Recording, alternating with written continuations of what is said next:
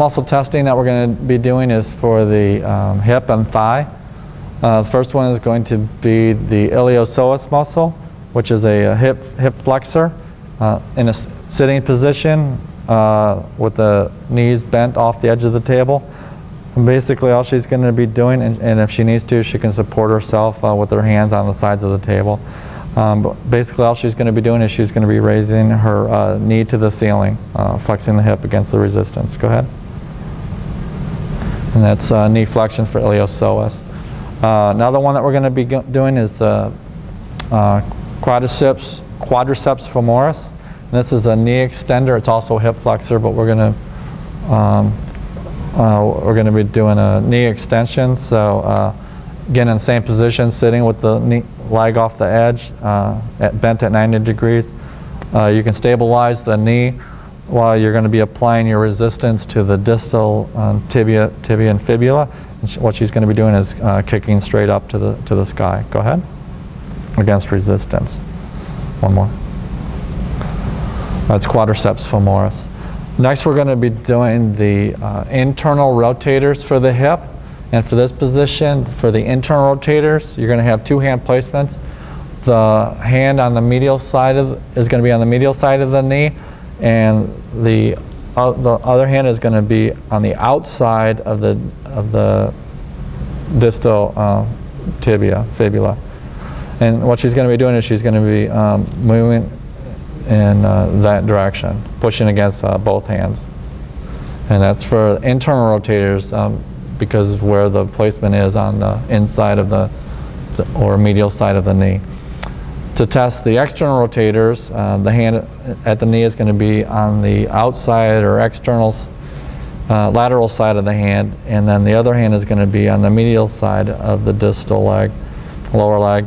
And again, she's going to be pushing into internal rotation or external rotation against those two hands. The next manual muscle testing is going to be for the Sartorius. So if we have her kind of sitting on the edge of the table, kind of with both legs hanging off, basically what you're going to be doing with this one is you're going to have her on the test leg. She's going to be trying to bring the medial side of that foot, the heel, up to the knee, the medial knee on the opposite side against your resistance. Go ahead. Okay, one more. So this is hip flexion, external rotation, and abduction of the hip against gravity for the Sartorius. Manual muscle testing is going to be for the glutei minimus and the glutei medius. These are both hip abductors. So have her in a sideline position, and we always want to try to go against gravity with the knee straight. Basically what you're going to be doing is you're going to be stabilizing the top hip while you're applying your resistance to the distal tib fib while she raises her leg up into the sky. Okay, go ahead. Into hip abduction. Okay. The next one that we're going to be doing is going to be for the hip adductors, your adductor magnus, and a few other muscles. So for this one, what you're going to be doing is taking the top leg and crossing it by the knee so that you're going to be testing the lower leg against gravity. Again, you can help support the top hip.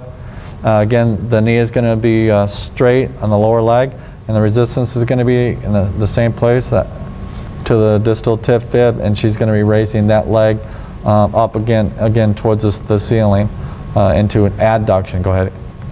Into ADD, adduction. Okay. Go ahead and on your stomach. The next one that we're going to be doing is for the Gluteus Maximus.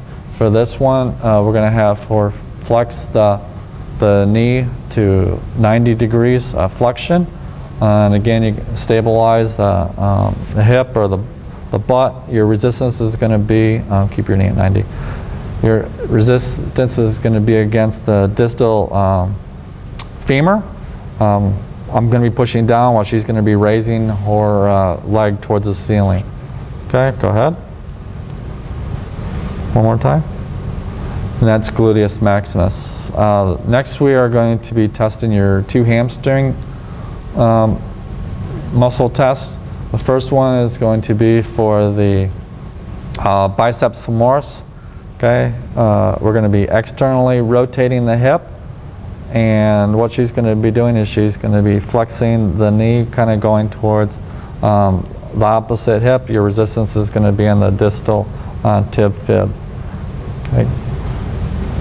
And that's for the biceps femoris. And then we're going to internally rotate the hip, and this is going to be for the semitendinosus and semimembranosus hamstring muscles. And again, we're going to kind of go towards the opposite hip. Again, flexing the knee. Your resistance is going to be in knee flexion, and again, kind of going in this direction for semitendinosus and semimembranosus. That's it, right?